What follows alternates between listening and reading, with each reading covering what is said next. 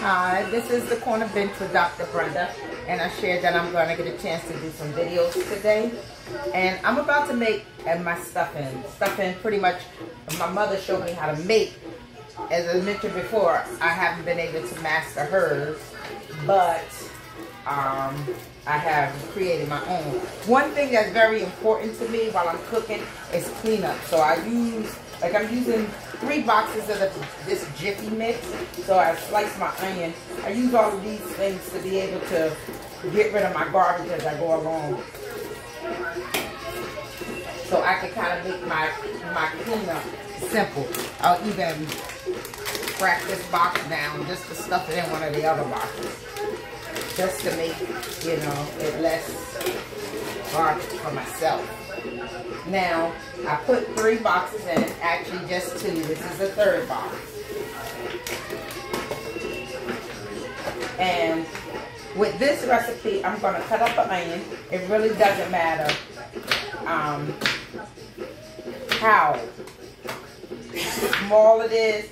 I don't like them too small. I like to pretty much taste the caramelized onion in the dish.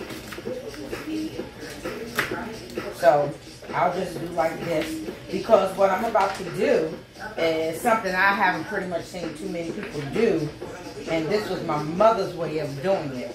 Because most people, not most people, I don't even know how many, but what people do is what I've heard and seen is they bake the cornbread in the oven.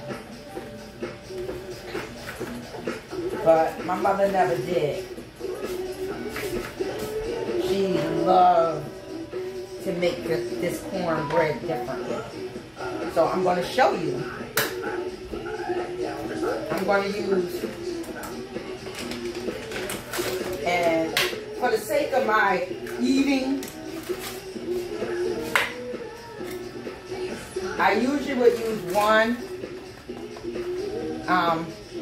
per box because it requires just 1.